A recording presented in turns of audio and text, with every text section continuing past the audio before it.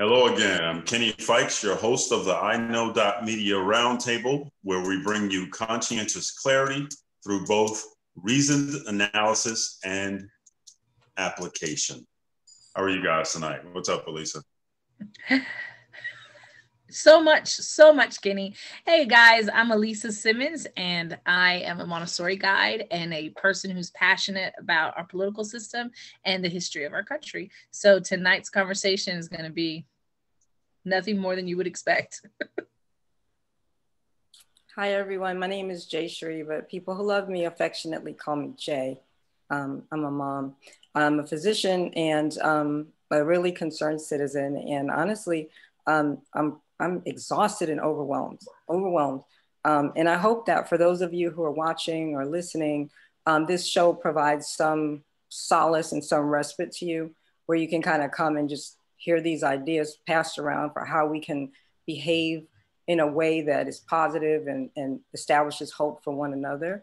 I, for one, need this tonight because the volume of information that we've gotten in the last 2 weeks, it's been an overload for me, and I'm overwhelmed. And today I just felt numb and disconnected, and that's not a good place to be.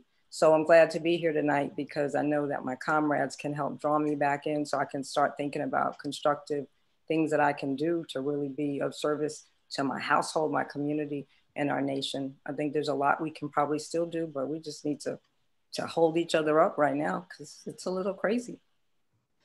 Indeed. And in direct response to what you just said, I think a lot of people are feeling pretty exhausted with what's going on in the country right now. There's so many different things. It's not just one thing to be upset about or weary or overloaded by. And I think in some ways, the politics of it all, from unfortunately the top office in the land, is to in some ways hope that you'll just forget about it and say, oh, what the hell, and leave it alone. But we have to be as stalwart as they've been about it and not normalize it. We've got to keep talking about it. We're sick of talking about it.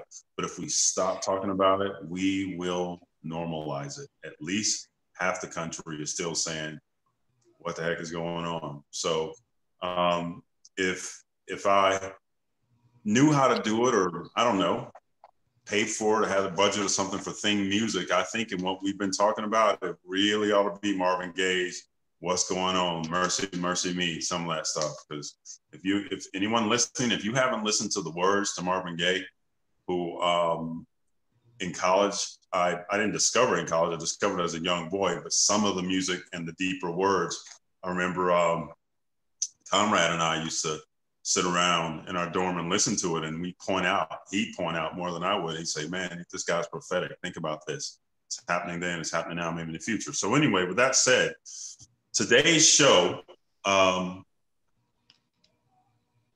has COVID-19. Should we be empathetic? We never want to wish another person harm. We want to do better than that. We want to be better than that. Hopefully most of, we like to give mothers credits. Hopefully most of our mamas raised us better than that. Two wrongs don't make a right. We all get that. But again, in the words of Marvin Gaye, makes me want to holler and throw up my hands. So let me frame this conversation a little bit, and then we'll start with one of you guys, go with one of you guys from there. But thinking about the debate that was in our face recently, the arrogance, the hubris, the negligence, the ignorance, the lack of care for others. When you look at everyone else who came to the debate, as in candidates, families, and friends, and the team, Team Biden had on masks. Team Trump did not have on masks. They were offered masks and they turned them away. And now sort of the pundits are saying, well, this is a free country. We get to make individual decisions and everyone have been tested. But that's not the point. The point is that it's for other people, public safety. I wear a mask, and I will say I forget sometimes. There's sometimes, right? I mean, right now, I forget. Some days I find myself around people and I go, damn it, I forgot my mask. Usually I go back and get it, but sometimes I don't because I'm there and the car's 5 minutes away. So we make mistakes. But this was a national televised thing and they were all there. And the idea of talking about personal freedoms is, make those comparisons like to speeding, right? There's a speed limit. We don't get to just get in our car, buckle up or not buckle up, and drive 100 miles an hour on any given Sunday on any given freeway, because it's about protecting other people. Same with a mask. You don't get to say this is my right to not wear a mask, because you may be sick and you may infect someone else. So you do have a right to not wear a mask, but stay at home if it's so inconvenient for you. So further framing the conversation, the day before, I believe it was the day before, not of the debate, Mr. Trump learned that Hope Hicks, who had been, let me just say it like I'm going to say it, all in his face in the helicopter and Air Force One and the office of everywhere else, had tested positive. And after that, he chose to get on a plane and go to New Jersey. And when he did that, did he consider the pilots, his aides, the Secret Service people, the young interns around him, old donors that he was going to meet? He mocked Biden even in the debate for wearing the mask, when in all likelihood, he was infected at that time. He even mocked a reporter at the White House, if any of you guys saw it, and said, you're just trying to be politically correct. So that's the framing of the conversation today. Who wants to start us off? You go first, Jay. Yeah, there's so much to unpack with this. So first off, about trying to be the biggest people we can be. Let me admit that I was small this weekend. I've been real small these last 48 hours because, part of me wants to be like, yeah, well, we told you so. But that's just the tip of the iceberg, right? Because the "we told you so" is like that petty comment you make when somebody should have just done something different. But this is so far different. The thing is that he's kind of, not even kind of, he's endorsed really irresponsible behavior with himself, his staff, and the country. He's done it so much, he's been toxic with it. Think of all the public health officials who lost jobs because the governors of their state didn't want to hear what they had to say because Trump said that this really wasn't a threat. When everybody wanted to see the businesses reopen, there were a lot of people who lost jobs because they tried to report the correct information to their communities and they tried to implement public health safety measures. Let's look at Dr. Fauci. This man has been ridiculed. I mean, it's unconscionable how he's been treated.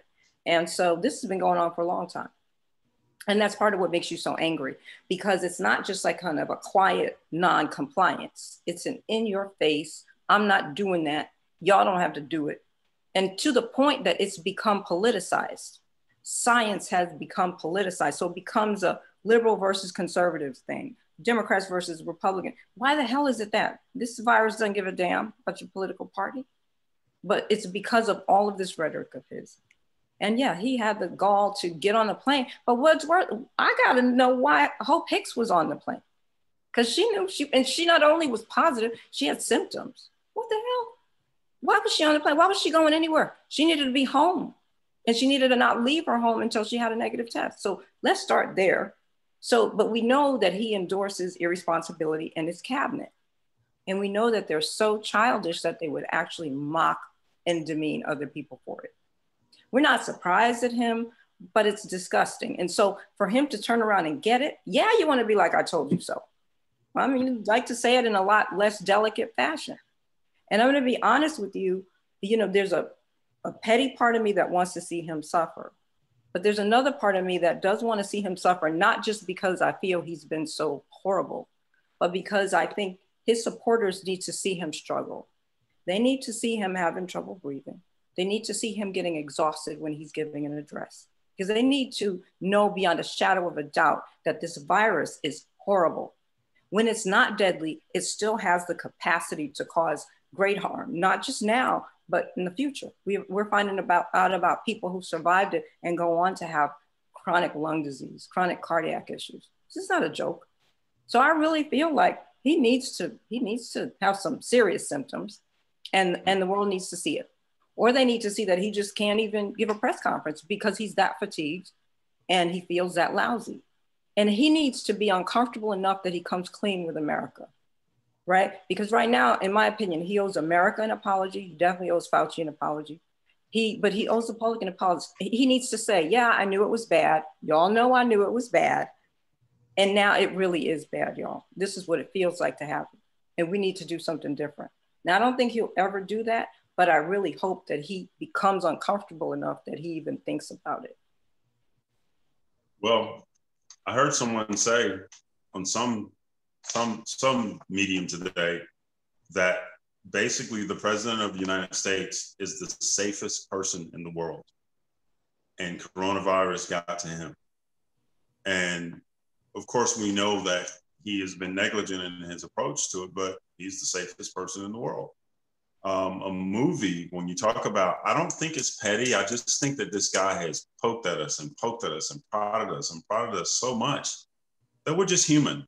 You know, we've all cried at movies. A movie that made me cry, I think Mel Gibson did a really good job in Passion of the Christ. When we watched Christ bearing his cross and beat him with the thorns, that really tugged at me badly.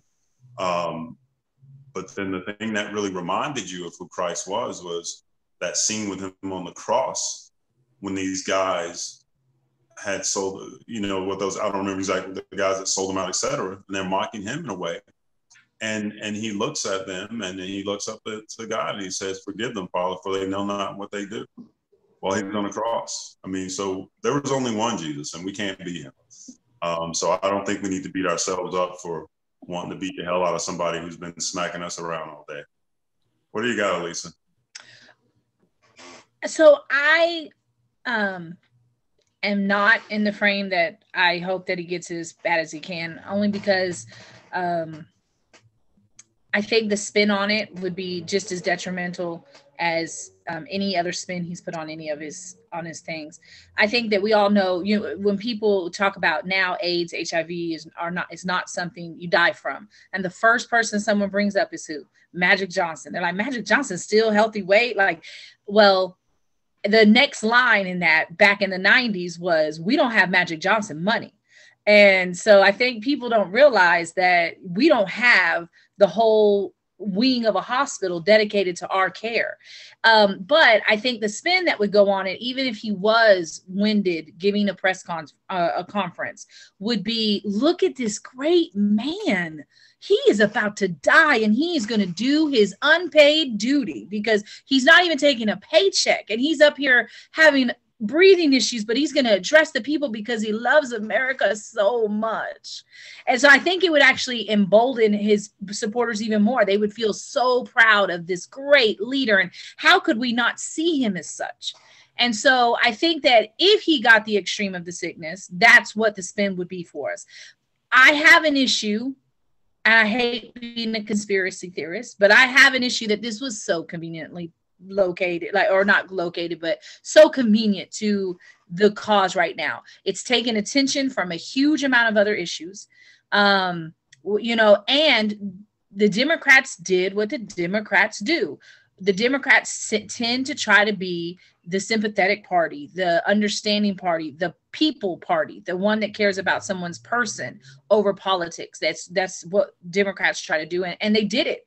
And so if this was a strategic move to announce that all these people have COVID and it's not really that big of a deal, they all went to the doctor for a few days and they're all better, then it feeds into another plan to make everybody, you don't need to wear your mask because it's not that big of a deal. Once again, not remembering we don't have Trump medical care, but you know, so for me, it's one of those, I'm trying to keep in my mind, I'm not going to become the person I despise. I'm not going to become one of the people I dislike. And so I'm not going to participate in the, you know, I hope he gets it, the worst case, because I don't think we would get anything as a country if he did.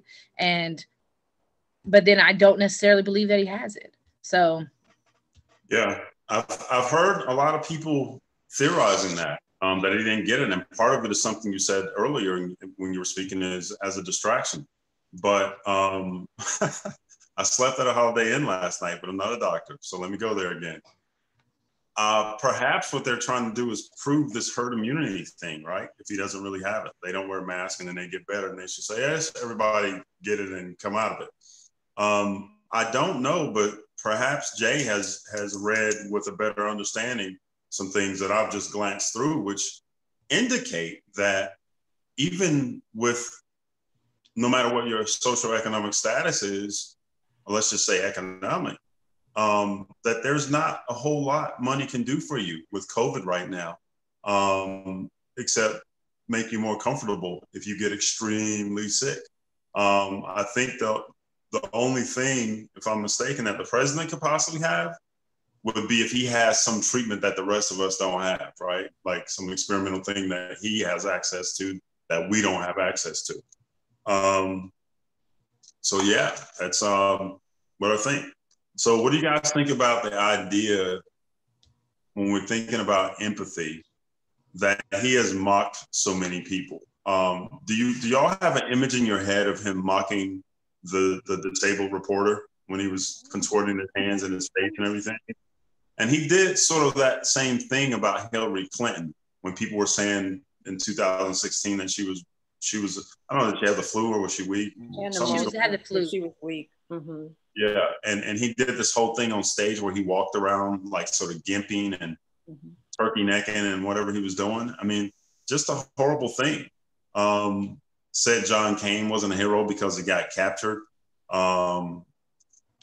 I feel crazy saying this on a screen with all women, and I wouldn't say it, but it's the president, you know, said he grabbed women by the peas, right? You know, like, I mean, just who is this man? Jay, talk about that, perhaps empathy again. Like, how should we respond to all that when this man falls ill?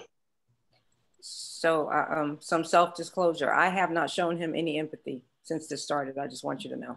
So I don't know if I'm the person to tell you how to do that.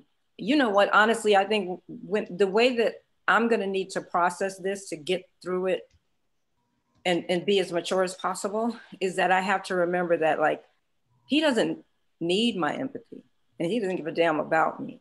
But the reason I probably need to show him empathy is for my own spiritual comfort, right? Because when you're pissed off at somebody and resentful at them, half the time they don't even know. It's you who's worrying about it and stressing over it and getting your pressures up every time you think about them, right? So for my own sanity, I need to be able to show him some grace and really even some forgiveness, because oftentimes forgiveness is not for the other person, it is for you. And so that's how I need to process it, because personally, I have a really hard time with it. You know, it's not like he's just had this one time that he made a comment that was just way out there and he'll always be remembered for that comment, but it's just always, he disparages everyone, from women to people of color, to Muslims, to the disabled. And I mean, he's just as inappropriate. He's completely unpresidential. And I hate to say that he's childish because I feel that that is insulting to children. He's immature and he shows it and he's not afraid to show it. He doesn't care what you think. And the people around him, speechwriters, everyone who prepares him for the public appearances, you know that they must be holding their breath every time he walks out to the podium. They must be like, what is he going to say? Right? Because he's always going off on a tangent and he says all the wrong things. He's got no emotional IQ and he doesn't care.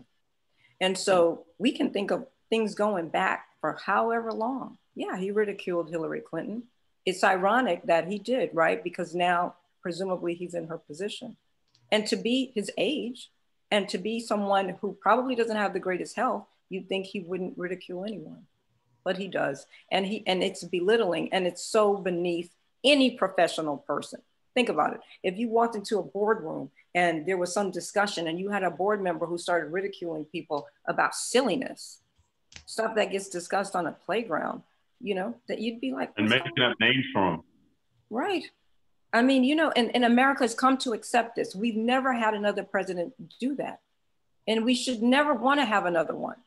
What example is set for our children for behavior? Come on. So, you know, his behavior is not surprising, but it's alarming. And you keep seeing it. And it makes it very difficult to give him any grace because he seems to not take anything seriously. And he seems like he's only happy when he can make an obnoxious comment. And unfortunately, his base loves it. They love it. And that's the bigger problem. Because if they did not embrace it and endorse it, he would stop. But he knows that they love it. And he'll get up there and say, y'all love me. They do. And they love him because he's obnoxious and they like to see somebody else get torn down. That's right. What I think. He only has a hammer and everything's a nail, and he has to have someone to hate. So here's how I think about it too. And you know, you have to come from an experience to have, oh, by the way, so at this point in my life, I've never had any fear about, like, for whatever reason. I know that not everyone's life is the same. You know, Black people who live in certain places in Mississippi, out in the country with county sheriffs and stuff. I mean, it's different and across the land. But I personally have never been afraid.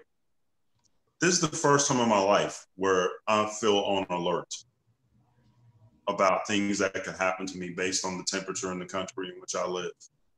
And so if I would have likened that to being an enslaved African and the master got sick, hell, I hope he dies.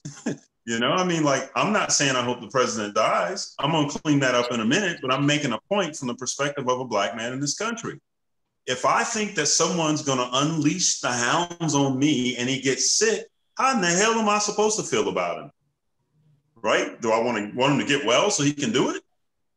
That's an interesting thing. So, you know, we talked about before, I talked about the imagery in that movie with Samuel L. Jackson and Matthew McConaughey, when McConaughey was talking to the jury and he had them close their eyes and he talked about that whole event with the little girl. And he said, now open your eyes and imagine she's white. Well, another thing that happened in that movie, which is pretty telling, when you talk about you can be a good man or a good woman or a good person. Samuel L. Jackson was a good man in that movie. He was a good family guy, a good husband, a good father, etc.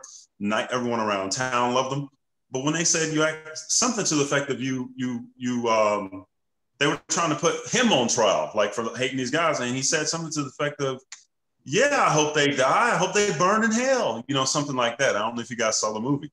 I did. So when you're dealing with pure evil, you know, I don't want to get in the pulpit here, but that's when God really tests you if you're a person of faith. Now, with that said, I don't wish death on the president personally, as I sit here today. I don't wish great illness on him. And I'm not saying it to be politically correct, because if I were, I wouldn't have said the things I just said. The truth is, it's not who I am to want to wish ill on him and want to wish him death. And if he did die, become like so unhealthy, we had to invoke the 25th Amendment, it would not bode well for the country. This guy being a martyr or close to a martyr for his people would set them off just like lighting a match, I think, as well.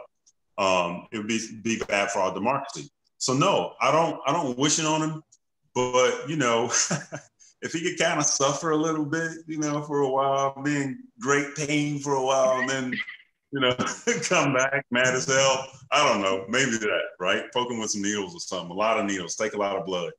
But the real question is, why should we feel empathy for one of the least empathetic people in the world? And given the amount of power that he has, you could argue that he is indeed, of the billions of people in the world, from his office and the way he acts, the most empathetic person on earth.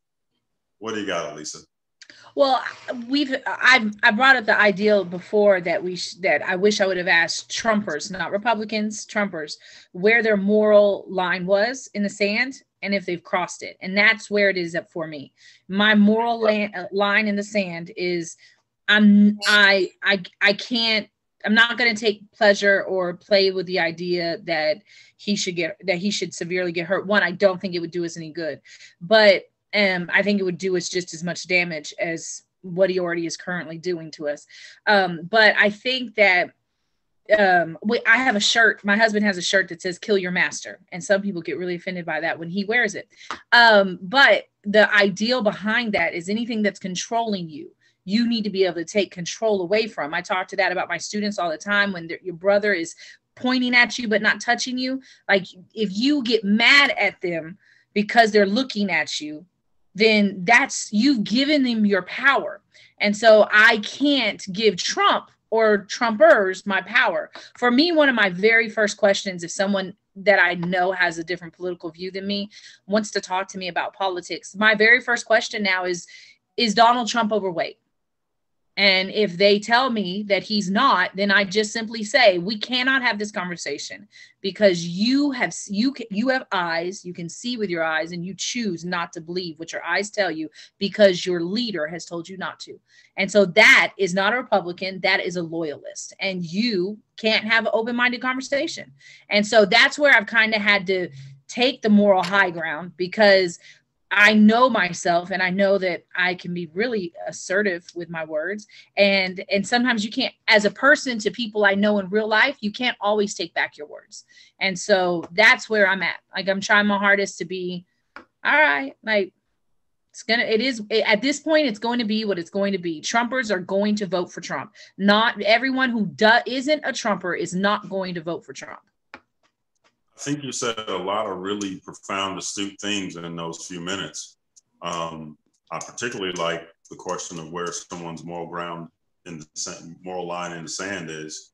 And I agree, but I'll even take it to the next step, that you can't take things back. I am not one, doesn't matter who, I mean, people can disagree, but maybe it's just my mindset, no matter how angry I've ever been in my life. So I'm just going to project myself onto other people. I think people make excuses. I don't think people get angry and say things they don't mean. I think they didn't mean to say it, yeah. But I don't think people say things they didn't mean. Some people just have less control than others. Because I can't think of a single solitary time as angry as I've ever been with any individual in any kind of relationship, whether it's father to child or me to up or married, whatever. I always know what I'm saying. I never popped out with something that I didn't mean. So, I just think people use that as a crutch. But that moral line in the sand thing is an interesting one for now, because it's really drawing lines between friends and even families in some places. Because to me, the idea of political differences is now we've moved beyond. It's not just about who you vote for and we can agree to disagree. No, the hell we can't, because racism is not open for debate. And I think that when you support Donald Trump, you have turned a blind eye to things like, is he overweight? Or was he willing to speak against white supremacists? Or what did he mean by good people on both sides? What did he mean by stand by and stand down? That's not who you vote for anymore. I'm sorry. That is a position you're taking, and that is beyond politics. Real quick, Kenny, did you guys see that? Because I do agree, Donald Trump was handed the opportunity to say white supremacy is a horrible idea. Did you guys see that the Proud Boy leader spoke out against white supremacy? Like, he outright said it. Yeah. I saw that he tried to frame it as something else, just like the KKK used to try to frame upstanding white citizenship and morality. Right. Yeah. I mean, it was just interesting to me that Trump wouldn't just say white supremacy isn't right. We are not but the Proud Boy leader came out and said clearly, and it's just like, I think y'all have a disconnect in your group meetings. That's right. He's smarter. What do you got, Jay? On which question? Well, so let's talk about the illness and empathy again, because that's what we're talking about. I'm just going to read a few bullet points I jotted down on the illness, some things that he did. He downplayed it. He pushed responsibility to the governors. He demanded that they allow businesses to reopen too early so that the economy would look good, before the election. And he muzzled and disputed experts at the CDC, and now he has it. Yeah, I mean, that's part of what makes it so hard to have empathy, because there were so many instances of him not only discounting it, but being really destructive with the people who were in this, the workers who were trying to do what they could to keep our country safe. And then he was undermining in that he said he wants his base to believe that it was a conspiracy. This isn't a real thing. This is somehow the whole world has engaged in this conspiracy against him. And his supporters would like to believe that.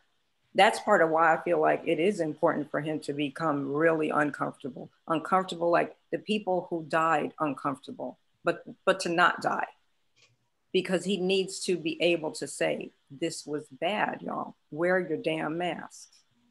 But I don't know that his mind will ever allow him to, But it's hard because of all of that. I don't know that, you know what I think is going to happen for me? I think there are going to be times that I can try to give him some grace.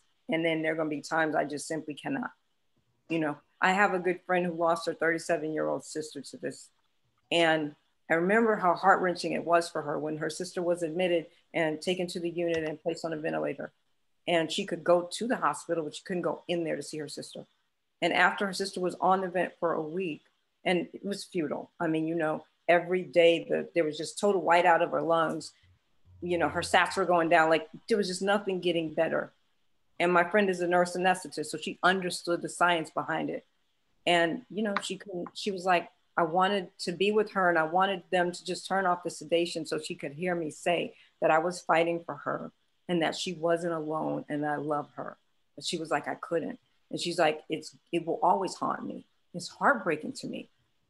You know, these are the things, it's after a while you hear of the deaths and it just becomes a number, right? This many people died. But when you hear accounts like that, that's the stuff that he's perpetuating. That's the stuff he has no respect for, no regard or reverence for. When he is ridiculing someone who has on a mask, that person is preventing another family from going through what my friend's family went through. And I have no respect for that, right? When I think about that, it pisses me off. And now I don't want to give you any damn empathy. I want you to feel what her sister felt, but I want you to wake up from it. You know what I want?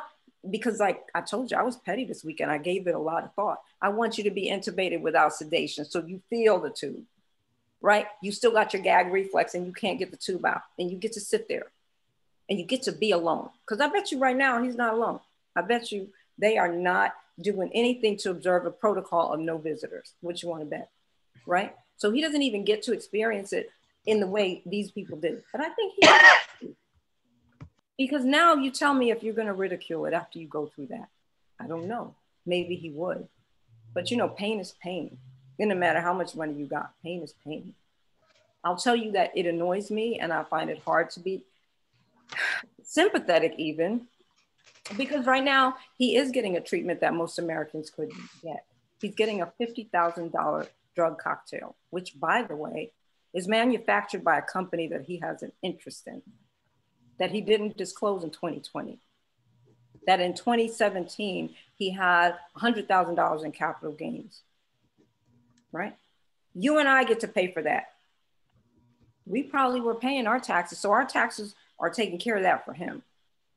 Yep, I'm sorry, I'm real petty. That pisses me off. You know what, Jay, I think that, oh, sorry, Jay. That's what other people don't. And he cheated America in 1,000,001 ways. So when I think about all of those things that go into it, yeah, it's really hard to have any empathy for him. Yeah. Go ahead. I think that, and that would be, I think sometimes you got to sit and observe. And I think that if Biden's camp, I get taking down the more aggressive ads towards the person Donald Trump or towards the family Donald Trump, but there's only one ad Biden needs to run right now. And it should be, he couldn't keep himself safe. So why do you trust him to keep you safe? Like, he handed them the perfect one like that, because that's for anyone who's not a loyalist, that's going to ring true to them. No. What I was saying in response to Jay saying if he suffered and he could feel the tube, you know, maybe he would learn something. I don't think he would, because this idea that he's an empty shell and he's incapable, I think is a deal. Like I shared before that in 2016, a personal friend of mine said that all Hillary would have to say to him is, what part of until death do us part do you not understand? And I told my friend he would just make up a story about they were going to get divorced. Like in this case, you know, so he's an empty shell. He wouldn't come out of it with any empathy for other people. You said something that, just like Elisa said in her last go around the horn, what's the moral line in the sand? I think that's a good article and a good show almost itself. You said something that is profound, but I hadn't thought about. And when a person has so much going on, you know, you're grasping at what you respond to. You don't think about the simplest thing in front of your face. And Jay, you just said the whole world, like he acts like the whole world is in this conspiracy against him, the hoax, the Democratic hoax. Like the Democrats got everyone in the world to get in on this thing. Well, so there's been so much going on that simple thought didn't even cross my mind when he says it. I just think like, that's ridiculous, but literally the whole world would have had to be in on it. So, yeah. And it would just be so much easier for the Democrats to get people to vote than to go get entire nations to conspire against Donald Trump. Yeah, yeah. And people, and I didn't think about it either. So one place that I see also, I was reminded yesterday how serious it is. I own a commercial property that my tenant is a funeral home. And I was through there yesterday talking to the owner of the funeral home, and he had on a mask, and he just automatically puts it on when he goes into the building. And it's just his people. There were no customers, clients or anything, but just when they go in and out, and there's 2 or 3 of them in the building, he does it. He got out of his car, put it on automatically, went in there, and there was no one in there when I saw him walk in there. It's just a habit. He's gotten into it. But I was talking to him in the parking lot about how many people are dying and how many African Americans, because this is an African American funeral home.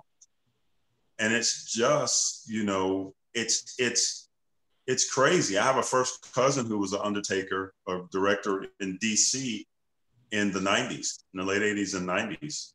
And what was going on in DC in terms of violence, and they never got a chance to slow down almost 7 days a week with the burials.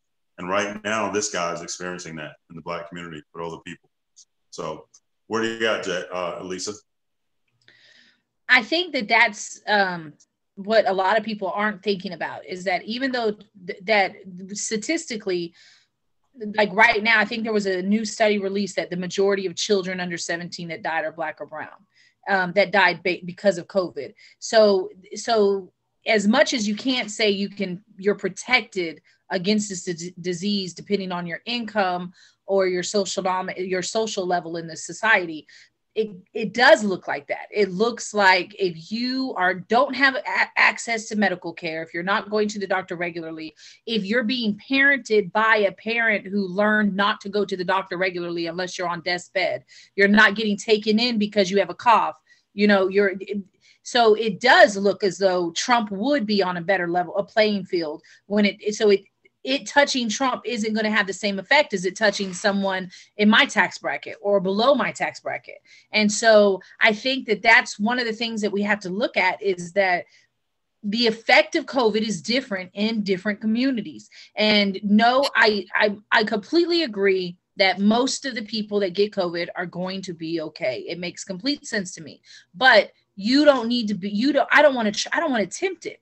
Like, that's just my thing. Like, most people who bungee jump are going to be okay, but there have been a few that have died and been squished on the ground.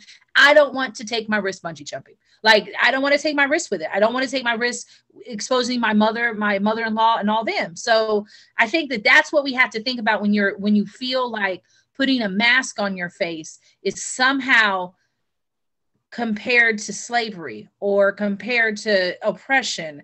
Like, go get you a damn Make America Great mask again and wear it. Like, I don't care what your mask says, make a statement with it, but wear the stupid thing. It makes sense.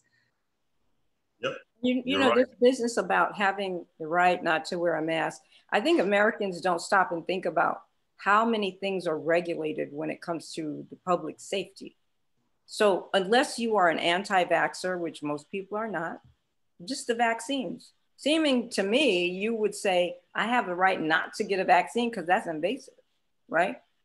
I mean, if you get an STD, your right to privacy is gone, because guess what? Your doctor has to report it to the Department of Public Health. Department of Public Health is going to get in touch with you. And they're going to be like, we heard you had gonorrhea. We didn't know who you've been with. Because if you don't call them, we will, right? So no one's saying, oh, my right to privacy. And it doesn't matter your right to privacy, because the greater good is what is important. Because we don't want you going out and giving gonorrhea to 2 people who didn't give it to 10, who didn't give it to 20 more, right? And so we have all of these protocols in place. We've always done this. And it's not as if a mask is invasive. That's what's been so incredibly ironic about it, that people are ready to fight. Like, I mean, folks are getting shot because you have people in stores who are like, you can't come in without a mask, and then there's a fight. That's because of him. Mm-hmm. Yeah. Yeah. And that type of harm that he has done, we can't even measure. Yeah, I was at a restaurant recently. Again, one of those things is a mask. You try to wear a mask, you be around, but the guys on, you know, and I consider myself a leader, but sometimes you just kind of cross your fingers and go, what the hell? It's not smart, right? So I'm owning it. But we're on the bikes, and I remember the first few times I always have my mask, and guys are walking up, and I'm about to say a curse word to one of my friends, like, get the hell away from me. Like, what are you doing, right? Like, they're walking all up, and I'm like, we're on bikes out here in the open, that's cool. So we decided to go to this place to eat barbecue after one of the rides. And I was asking the waitress, you know, what people are acting like towards her. And she basically told us that people get really angry. And some people get really angry that she's wearing a mask. And it's crazy, you know, and that is from, like you said, I'll look at some of my notes again. It's from the POTUS, you know, promoted even crank cures for this thing. He held maskless campaigns. He encouraged his followers not to wear a mask. All of those things. So let's kind of flow into a little bit of Democrats. You know, I think we all know that I've been a Republican for years. I'm not a Trumper. So, you know, like, I don't even know how people would think that I ever voted for Trump just because I'm registered as a Republican. How anybody would ever think that. But anyway, one of the things, it wasn't just policy, but one of the things years ago, that first started to turn me off to Democrats was like, imagine if you're at a boxing match and one kid will, you know, put his dukes up and tighten his gloves on, and he'll fight and he'll stand a toe and he'll go there and he'll bob and weave. And the other one just goes, man, he hit me too hard. The rules say you can only hit half speed. And he just gets his ass beat every time. And he does that. I was like, that's what Democrats do. They always bring knives to gunfights. They always try to take the high road. And I'm not talking about morally, like this sort of, and I'm not being mean, but sort of this, and I think it's one of the reasons they lost some of the people like in Wisconsin and Michigan this last time against Trump.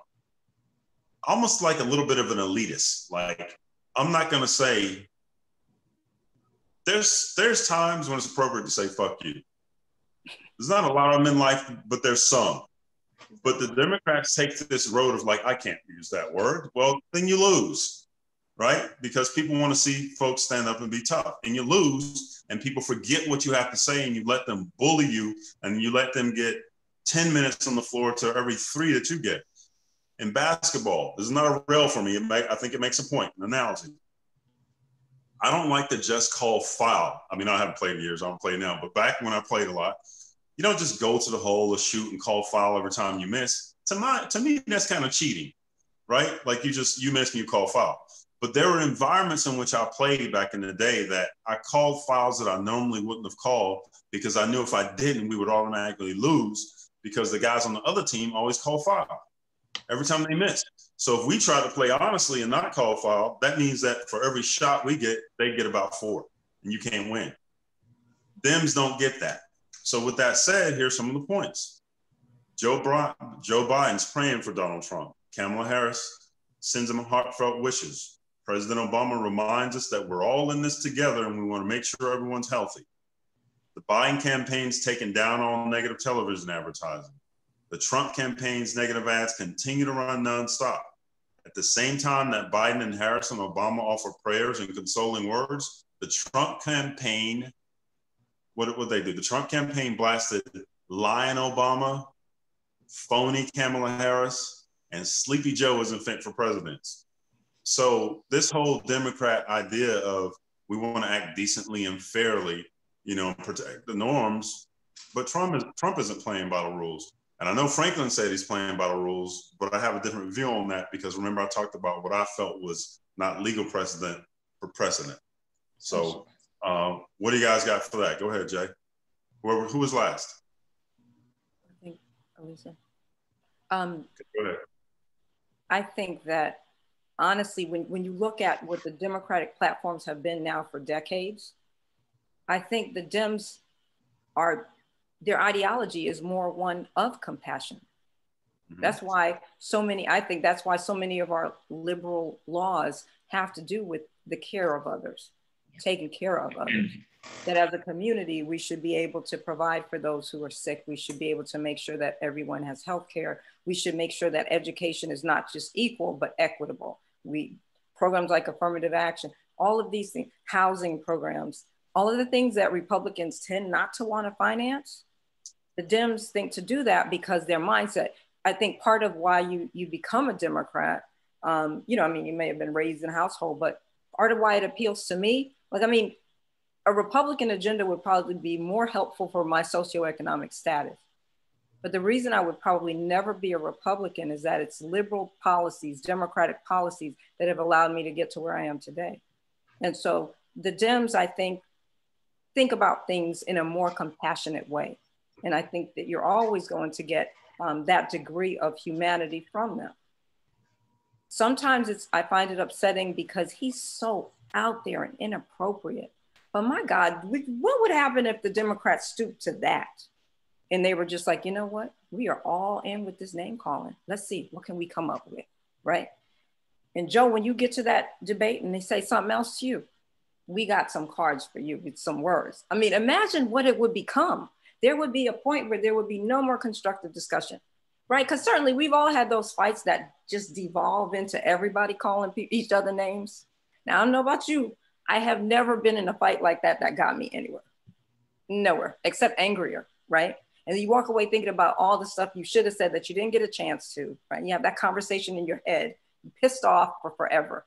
So it's not constructive. And while I would like to see them kind of fight back in that way, I don't think it would get us anywhere at all.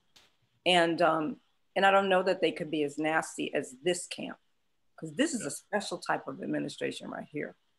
Right. And I don't know of any other administration that has come close to the poor decorum that they show. No, I certainly agree with pretty much everything you said, but things go, you know, we talked about two things existing in the same space. There are lots of things that I agree with in terms of being compassionate, allowing folks like me or you to become who we become and get to schools we get to, et cetera. But there are also a lot of those social programs that feed the cyclical nature of keeping people where they are, like, oh, poor little Black kids, let me just give them this, let me keep them there and go around in a circle, because they don't think you're their equals. I think a lot of liberals think that. So they have to do stuff for you. In terms of the violence, like, you know, of course I wouldn't want people to act like Trump, but what I mean is when someone punches you in the nose, you got to punch them, right? So I go to one of these little personal things again. Y'all want to shake me up, but I'm the father of a child who at one point, because we taught him to not put his hands on people and to solve things with his words and decorum and follow the rules, that he was allowing this guy to push him around. And finally, after talking to the principal and she couldn't do anything about it, and talked to the teacher, I just said, hey, the next time he puts his hands on you, F him up, punch him in his mouth. That's, you got daddy's permission, because that seems like the only thing that's gonna happen. Well, the next time I got the call, it wasn't so-and-so and your child, no, so-and-so was picking on your child. The call was so-and-so and your child got in a fight. He grabbed him, he spun him on, and he hit him, and I was like, oh my God, you know, from the teacher, like, oh my God, he wouldn't do that. So sometimes I think you just gotta punch him in the mouth. I had an employee one time that I used to have to talk to him a little crazy, and I would say, I don't care about saying his name. I said, Chris, I hate when you make me talk to you like this, but it's the only damn thing you respond to. Some people, you just got to go there. So anyway, what do you got on that, Elisa? Well, you know, I think earlier when I was saying that in the heat of a moment, you'll say something, not because you'll say it because you didn't mean it. Because I'm a strong believer. Like, you know how people get liquid courage when they drink. You can't tell me that you did something because you were drunk. Like, I'm not going to let you use that as an excuse. Like, that was it. Emboldened you to do something that there was already something inside of you that wanted to do. And when that heat of that argument comes across and you say things, I am not one that is going to let you say, well, I was mad and I didn't mean to say it. I know that there's been many fights, especially when I was younger, that I would get into arguments or fights. And I learned very quickly that I could cut with my tongue. I knew that. I also knew I could cut with my hands too. But I knew that my tongue could cut people. And it wasn't because I would say things that was untrue. It was because I would viciously say things that were true. And so that's why as an adult, I've learned that I can't let myself go there, because one time, this is just a story. My husband's friend was in the car with us, and he wasn't my favorite person in the world. I felt like he had some issues that made me think that he should go to therapy. But he asked me repeatedly if I thought he was a bitch.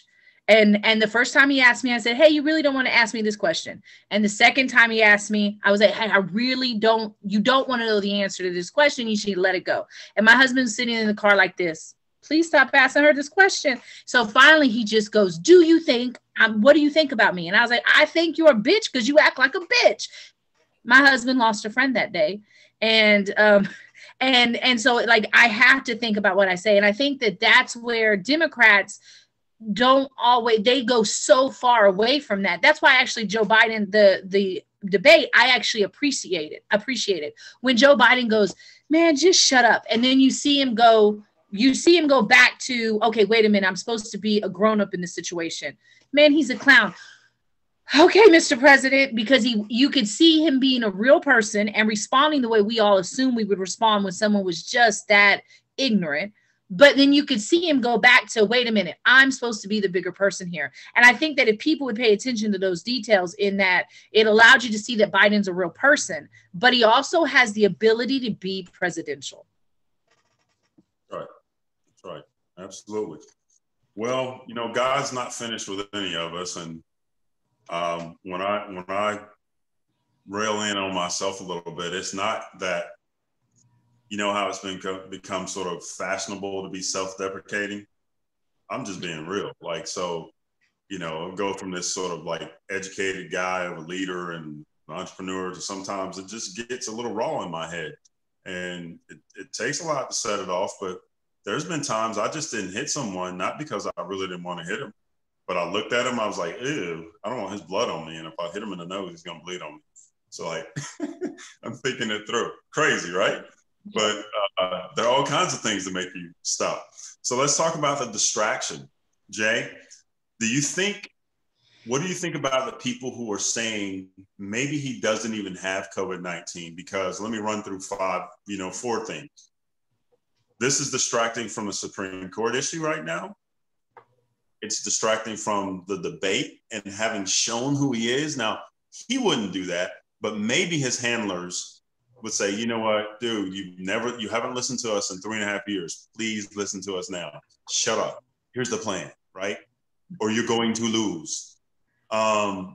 It's distracting definitely from his handling of COVID because it came right back home. So maybe this is the hiding in plain sight. Like, I'm going to act like I get it and then I'm okay. And it's distracting from voter suppression, amongst other things. So do you think it's possible he doesn't have it, or do you have anything to say about all those things? Oh, it's definitely possible, because he's so dishonest and he's capable of any kind of chicanery. I think that, though, we're not hearing only about him, we're hearing about all these people who were in his orbit in the last week who also are positive. And so I believe that he's positive. I do. And because I feel this way. Is this all a hoax? Like, you lying about everybody? Because the interesting thing is there are 3 Republican senators that we know of who are positive now. And I'm thinking about this, I'm like, so how are they going to have this Senate confirmation, right? Because they shouldn't be coming out of their homes. You're supposed to stay home. We do not have a constitution that allows for electronic meetings, right? So presumably they will not have a quorum. And I'm thinking that they're just too smart to have overlooked that, if that's part of the whole idea, right? We're going to say the president has it, and we're going to make it look real authentic, because we're going to say you, and you have it too. So say you got it. You can get your doctors to say you got it. But they would have had to be more strategic. I believe that these 3 senators are infected. I believe that all the people who claim to have been infected who were at that fundraiser also are truly infected. And I think that he is. Now, I don't know if I feel like he's super sick, but I think he would play it to his advantage. However, he is not beyond all kinds of lies. Honestly, I think the only thing that Donald Trump has not yet done that we know, that we at least we know about it, I don't think he's had anyone killed yet, because I think that's the last frontier for him. But he's capable of any type of deception. I believe that. And so, we have to stay vigilant. But at the end of the day, what can you do? I think it would be a really big gamble on his part, though, because there may very well be a lot of Americans who are saying, well, we listened. And, for those people who are right there on the fence, right? We listened and you said we didn't need these masks, but now you're sick and all these people are sick. So I think that this could go against him. And if he's gambling like that, may or may not work out in his favor. I think they're going to have to know someone who gets sick. It's going to have to almost hit home because they don't care. I mean, this guy is starting again with, I'm under audit. I mean, seriously, how many times have we heard, if you believe that, I've got a bridge in Brooklyn to sell you? Really? Like 4 years ago, your taxes were being audited and you're going back into that? Yeah. You're going to see them when my taxes are no longer under audit. You are being audited for 4 years. Well, yeah, the IRS hates me. They treat me like they treated the Tea Party. Like he's trying to say the Obama IRS treated the Tea Party bad, so the IRS treats him bad. Dude, this is your IRS. This is Steve Mnuchin. He does what you want, right? So like, see, I'm speechless. How does anyone buy that? He's still on the audit because the IRS treats him badly. Because they want to. The people who buy it don't want to know anything different. Those are going to be that same 30% that never, ever changes, that no matter what he does, there's nothing that will change what they think. But I think there are people who are on the fence, right? And I think there are definitely a lot of what I call reluctant Republicans, right? Who just, they don't want to turn away from the party, but they're like, this is ridiculous right here, right? So those people are the ones that I think he could easily lose. Just because if he's positive, you're saying you're positive, then you've misled the country. And you were so stupid, you even got infected. Well, so I don't even think it's the Republican Party anymore. It's not. This is not a party that George Bush would belong to. This is not a party that Jack Kemp would belong to. It just isn't a party that those guys would belong to. I shared with you guys offline, but I'm going to say it here. I showed you my Republicans for Biden sign in my yard. And, I was surprised at how many Biden-Harris signs I see. Because my neighborhood, if you describe it as like, I don't know, 95% white, and probably 80% of the people are over 50. And this is Tennessee. It's just my neighborhood, I guess. I've seen, first of all, you don't see a bunch of political signs, but of the ones that you do see, Biden, Harris, Biden, Harris, Biden, Harris. There's one Trump dude down the street on the left.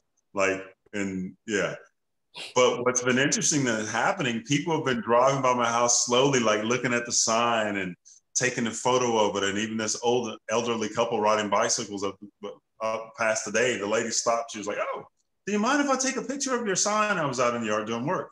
Just take a picture. It's become like this novelty thing in the neighborhood. So it's been kind of interesting. What do you think, Lisa? You should get a cardboard cutout of yourself, a life-size cardboard cutout with like yourself pointing or like with your thumb up, because then that would shock a lot of people even more because there's such a stereotype to what Republicans look like. And so I think it would be like, well, wait a minute. Okay, Kenny. You know what? I think that when we think about Trump, I, as somebody who needs to handle people regularly, I have to handle how parents speak to their children regularly. I have to handle how children speak to each other regularly. When you have to handle someone regularly, sometimes you have to manipulate situations so that the long-term outcome is what you want or what you need. I think, and the whole thing I can make fun of about this situation is I think it would be very funny if we found out that Donald Trump thought he had COVID because everybody needed him to shut the hell up, and they just told him he had COVID and he did it, and they were like, we're going to give him some medicine and make him a little sick, but now he has to shut up for a little bit. Yeah, intubate him. He's completely, just intubate him. We need him to shut up. Like, I think that to me would be hilarious. But because then it would prove, it'd be like people are going to control what they need to control. And so I think that the narrative here is what I wish that Biden, because if we take Biden away from being a Democratic presidential candidate, if we take that away because we have so many Republicans like Kenny speaking up and saying, I can't participate with what I consider Trumpers via Republicans. If we just say Biden is the candidate for people who are not Trumpers, he needs to make sure he gets out there and hits home about the ideal of he couldn't keep himself safe. How do you trust him to keep yourself safe? In the next debate, he needs to say, hey, like, you're gonna make fun of my mask today, but in a really presidential way, because that's you can't ask someone to be who they're not. And so, I think that's what the Biden camp needs to focus on, is making sure that they're overly heard with their plans and what they think is true, and not allow this to be the focus of everybody right now, which is what it is. I think that at the start of the next debate, Biden should walk in and hand him a mask. See, that would look big and magnanimous and humanitarian. It'd be a smart ass too. Give him a MAGA hat. Like, give him a MAGA mask. Be like, hey, like, I support your decision. I like that. Yeah. I like that. Give him a MAGA mask. Although he couldn't give him that advertising for the nation to see. Well, all right, guys, I think it's time to wrap up. We're probably at an hour or so now. Our producer is going to tell me that I shouldn't have drank coffee on camera, but I wanted some coffee. So, well, if I had to say one thing, I would hope that when we meet again on Wednesday, I would hope that maybe it's been a slower news week. Like, just maybe, just be quiet for a little bit, Trump, and don't put fuel on our fire this week, or like something great happened, like just something. I just don't want to deal with this anymore. Y'all, did he go 2 days without us hearing from him, or a day, or what? I think it was 1 day. 1 day. Because today he was out. Remember, today he did a drive-by and decided that it was okay to expose the entire car of Secret Service members to COVID, just so he could go and stroke his ego. So was he going home, or was he still on a drive-by? No, he just did a drive-by. He might go home tomorrow. Unnecessary. Like the Bible. This was like the Bible stunt almost. It was and that's what I think people need to realize. He is a reality TV show person. He's a reality TV show president. He knows what gets his ratings up. And that's like, oh, we're camped outside in front of your hospital. Oh, I'm going to go say hi to the people. Like, Mom, keep your butt. You're supposed to try to get well. So if you die tomorrow, do we get to blame it on your dumb little trip outside the hospital? Like, you have a responsibility to the entire country. You need to keep your butt in the hospital with your medicine. And so here's the interesting thing. This is one of those I told you so and attitudinal things. I don't mind saying it. But I thought maybe he was going home, but it doesn't matter if he was going home. It makes it even worse that it was drive-by. He had a mask on in the car. Yes, he did. Yes, he did. Which is ridiculous, because when you're really trying not to spread the disease, you stay in one place. Quarantine is called that for a reason, right? And it means you stay away from other people to prevent them from becoming infected. So he's not quarantining, he took a little trip and excursion. I might even see if he was driving himself. You're in the car with people. What the hell? Completely, yes. Yeah. And I don't understand, because my worry when I come in from work is that I'm going to expose my household, right? And a lot of healthcare providers have that as a concern. Like, we're trying to get our scrubs off and jump in the shower because you don't want to expose the people you love. He works with these people every day. And for the Secret Service, they're risking their lives for you. I don't know why they would want to do this, but they put their lives on the line every day. Yeah. So you should have a very intimate relationship with them. You should not want to jeopardize them. And masks are great, but they don't guarantee that you will not infect others. Why would you put them at risk? Well, we started this show saying it's the arrogance, the hubris, the negligence, the ignorance, and the lack of care for others. Yes. That's what we said. So, y'all, it's been a fun show. Enjoyed it. Good commentary. I'm going to think about whether those things should be articles. Jay talking about the whole world would have to be in on the thing, and Elisa talking about that moral line in the sand. Those are great points, amongst others, but those two stand out to me. Have a good night. Have a good week, everybody. Bye.